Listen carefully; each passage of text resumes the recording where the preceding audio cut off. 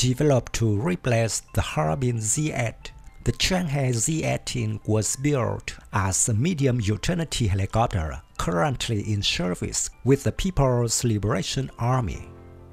Z-18 is manufactured by Changhe Aircraft Industries Corporation with its first flight in 2014 and was officially launched in 2018.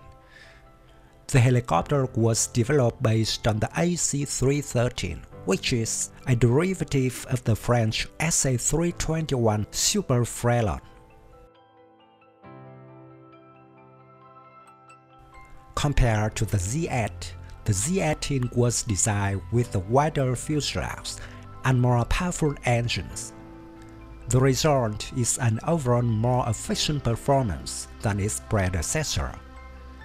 It also reportedly makes greater use of titanium and composites in its rotor blades and rotor, and replaces the Z-8's bowl-shaped lower fuselage with a tail ramp for small vehicles.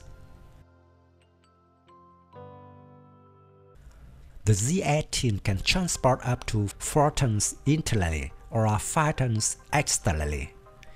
It accommodates about 27 passengers. Alternatively, it can carry about 14 stretchers, plus medical attendants. The Z-18 was tested on the Tibetan Plateau in January 2015. The helicopter is said to have achieved a record when reaching an altitude of 9,000 meters. It is the first time a large helicopter managed to fly that high. The Z-18 is powered by 3 WZ-6C turbojets for a maximum speed of 336 km per hour and a range of up to 1,000 km. The Z-18 is available in several variants. The Z-18A is an utility variant for the Chinese Army. The Z-18F is an anti-submarine warfare variant with gin-mounted surface search radar, deep-in sonar, and may be equipped with up to 4 lightweight torpedoes and 32 sonar buoys.